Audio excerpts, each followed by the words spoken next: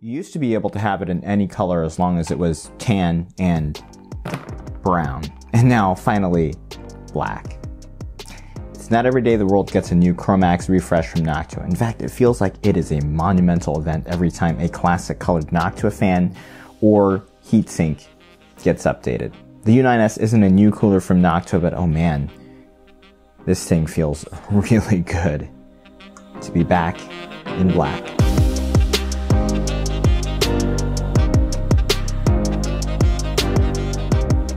Hey there, and welcome to Machines and More. I just took a stab at making my own semi-Chromax U12A cooler, and today we're taking a look at a bona fide refreshed 92mm fan tower cooler from Noctua. Noctua sent by the refreshed version of the U9S, so a big thanks to them for making this review possible. So while it's pretty unreasonable to ask this little cooler to compete with 120mm fan coolers and even a 240mm AIO, that's precisely what we're going to do today, because in a case like the NCase M1 right here, it is the best tower cooler option. My primary objective is to review it in the NCase M1, but since we've also had a few questions regarding this cooler from our viewers, I'll also be taking a quick look at it in the Cooler Master NR200. But first, let's take a look at a few key specs of this cooler as well as what it comes with.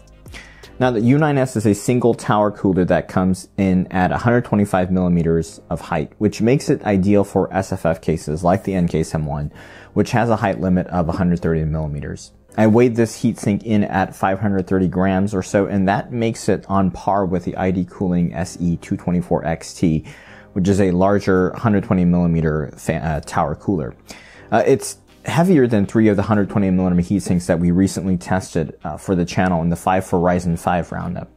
It's quite square and chunky in shape, and included with it is a single 92mm NFA9 by 25mm fan. It features 5 high-quality dual-loop heat pipes running through a very shiny mirror-like base. You can see how shiny that is. This is a nickel-plated copper base. The machining is absolutely spectacular on this base plate. Now, with the Chromax update, the heatsink has this luxurious satin-like feel to it. Certainly, Chromax is all about the looks, but the color scheme also opens it up to discerning enthusiasts, which may have passed on the original version because of what it looked like. The cooler comes with standard mounting hardware for AM3 and AM4 from their SecuFirm 2 mounting solution. Intel LGA 115X and therefore LGA 1200 is fine. High-end Intel LGA 20XX sockets are also compatible. The heatsink and fan are all updated in black. The hardware is all black. All of the mounting bars, the nuts are all finished in that same matte black. You do get 2 sets of fan clips, so if you wanted to mount a push-pull setup, that's completely doable as well. With out of the box, you just need to provide your own fan. Noctua's elongated screwdriver that accompanies many of their coolers is also included. The installation is straightforward and exactly what you would expect with SecuFirm 2. For AM4, mounting bars attached to the stock backplate over spacers, and then the cooler is placed atop the bars and the mounting nuts are threaded on. For Intel, the included backplate is used. Then spacers are placed over the standoffs, over which mounting bars are installed by threading nuts over the standoffs. The heatsink attaches in a similar way to how it would for AM4. The tower is offset to one side. You can see it's not symmetrical, and that's to allow for RAM clearance. For most mini-itx builds, it's a good idea to offset the tower cooler closer towards the end of the case, since whether you're intaking or exhausting at the rear, the cooler will generally work better when that gap is smaller. So there's the added benefit of no RAM interference. You just thread the heatsink on, then clip the fan on. As is customary with Noctua, they don't issue a TDP rating, but instead they give compatibility recommendations relative to the desired CPU.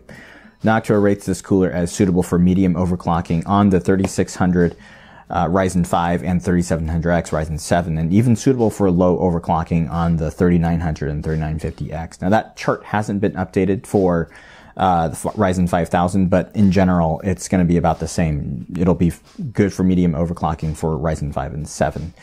In Intel speak, CPUs up to the 10900K are actually rated as suitable for what they call medium overclocking, but I will caveat that Noctua's definition of overclocking seems to translate more to turbo clocks above the base clock rather than actually pushing the chip beyond its specification.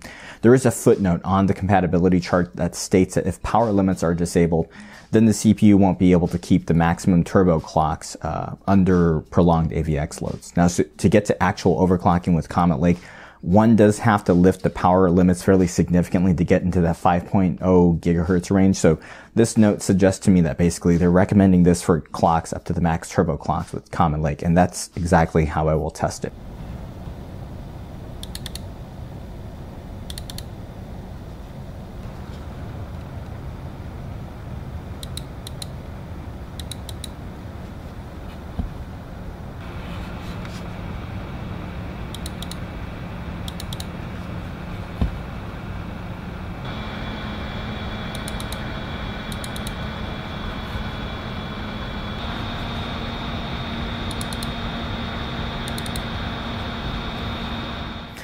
Before we get into thermal testing though, I wanted to emphasize that this is a niche 92mm cooler that is designed to fit into cases with limited height. Therefore, for our comparisons against 120mm fan equipped towers, it's not exactly reasonable. Now, to kick things off, I ran this cooler with the Ryzen 5 5600X in the NR200 test system. For this case, if you're going for a tower cooler, I typically wouldn't recommend using anything less than 120mm fan style of air cooling since, well, you can fit a taller cooler in the case, so why wouldn't you? And pricing is similar between this and the larger fan equipped Noctua U9S. But let's just take a look and see how the thermal gap is like. For the initial setup, since I wanted to place a fan at the back of the case later on, I just mounted the A9 fan in that pull position. With the 5600X locked at the same boost clock at 4.5 gigahertz on all cores and 1.25 volts, the thermals were just okay.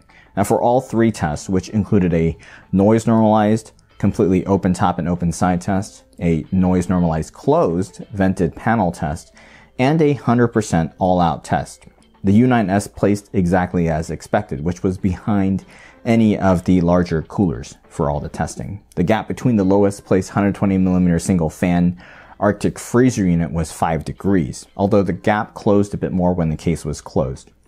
It was about 2.3 degrees behind that same cooler. Now, even though it's a 92mm fan, it can seriously crank out some air at 100% or so, which is 2000 RPM. At 100%, it's only a degree behind the Pure Rock 2, but it's much louder at 47 decibels. This being an unfair fight to begin with, I threw some optimizations at the cooler to see how much help it needed to be competitive. Now, putting the 92mm sickle flow fan at the back did not help, but I do anticipate this is helpful when the GPU is running. I did keep it at a lower RPM so as to not have a dramatic impact on noise, but if anything, it was still within measurement error for CPU-only testing. Now, since the roundup was done previously with just one top exhaust fan for consistency with the Mugen's larger width, I did place a sickle flow 120 at the top above this heatsink because it's totally compatible with that top fan, and that seemed to marginally improve things. Where things really saw the most meaningful improvement was when mounting a side panel fan exhausting. Now, that just about evened the score against the Arctic Freezer 34, which can take a top fan over it, but the rad panel will not mount without some mods to the panel. So with some optimizations, this cooler is able to punch above its weight with performance in the range of what a bigger 120mm cooler can provide, which is fairly impressive. Which brings us to a use case for this shorter cooler in this bigger case. If you want to use the rad panel without modding it either for mounting a fan or, more importantly to some, an HDD on the panel, this might be a good option to go with, because if you use a cooler like this or a low profile cooler, you can fit the maximum number of 2 3.5 inch HDDs in the NR200. Otherwise, it's not that thermals are terrible with it, but it's just a bit odd to spend more on a smaller boutique cooler in a case that can take a much larger tower cooler, because you're just compromising on performance. For the main event though, and where I really wanted to check out this cooler, was in my daily driver, which is an NCase M1 running a 10700K and an NZXT AIO, this unit here. which I added the Noctua NFA 12x25s to. Unlike the NR200, cooling choices for this case are very simple because there's a big gap between compatible cooling methods, right? And there's also a very big difference when the fans are in a suboptimal orientation. The fact that it only takes up to a 130 millimeter tall cooler, but takes this 240 millimeter EIO is a big reason for this asymmetry, as well as the lack of top exhaust in this case. The case is dependent on airflow from the bottom fans, and with an air-cooled GPU blocking them, fans are a lot less effective. By and large, liquid cooling will get you the best CPU performance in this case and also provide some much-needed extra airflow. For the most part, a 240mm EIO is enough to tame the 10700K beyond stock turbo boost of 4.7 GHz all-core, and I have gotten this chip to 5.2 GHz on all cores with this exact setup. Now, the problem with the 240mm EIO in this case is the space limitation and just how tight everything is when you have one of these installed in there. And there's also the slightly audible noise, which is kind of ironic because by running these super quiet Noctuas, it actually makes the pump noise audible. So although the U9S is one of the best single tower coolers for the case, it's already going to be an uphill battle against my fairly optimized original cooling solution, but I was kind of curious how close it could get. This test was done with the CPU frequency locked at the highest all-core turbo clock of 4.7 GHz on a slight undervolt of 1.15 volts. Now, normally I run this chip with a slight overclock of 4.8 GHz on all cores, but I also set it at minus 100 MHz for AVX workload. So by default, the motherboard ran the Blender render at 4.7 GHz. Looking at the results, it's not great, but this falls in line with the gap I anticipated with this particular tower cooler. And I know it doesn't look that impressive, but then again, I'm actually pretty impressed that you could get this close with just one single 92mm fan. It was completely stable at those boost clocks, and the best way to set up this cooler for the NCase M1 is with a side panel fan exhausting, and you can get a little help from a rear intake 92mm fan. And this kind of runs the airflow from the back and out the side. It's completely serviceable, even with a higher powered chip like the 10700K. I used this specific setup for editing the last few videos on the channel and didn't notice too much of a performance difference relative to the EIO setup. I didn't have another A9 fan on hand to test in push-pull, and that is something I'd like to try to see how much of a benefit I can get from that. But at least for this build, I've got components fairly finalized, so eventually I will be migrating over to a hardline loop. So we'll see if we can get that A9 fan tested before then. In summary, 92mm towers are something that are very popular when there are cooler height constraints. And while the odds were stacked against this cooler in the testing, it actually proved itself quite capable. I just absolutely love how this cooler looks in the black NCase M1, and it is a fantastic option if this is the case you're looking to run it in. At the reference price of $65 US, the Chromax is just $5 more than the original version, which is a very fair premium considering the high quality finish on this cooler. But it is all about the appearance though. So if you don't want to look at it or you don't really care for the color, then you're fine just sticking to the original colorway. It hides fingerprints really well too, and it's just a really stealthy little machine. The fan is high quality, and when I cycled through the various RPMs, I did not detect any irregular noise patterns. If you're considering this little tower cooler, just know that while it's competent at stock boost clock, even with hotter chips like the 10700K, it's not the best option for overclocking outside of manufacturer specifications, unless you want to crank the fan up really loud. The cooler itself is not a new design, but it's always amazing to see the great work that Noctua is able to offer enthusiasts, both aesthetically and performance-wise. Though this cooler comes with a premium price tag, the fit and finish of this cooler is absolutely top-notch, starting from the base plate, the installation hardware, all the way to the heat fins in the fan. Now, this is a cooler that shows why Noctua represents the highest end of air cooling today.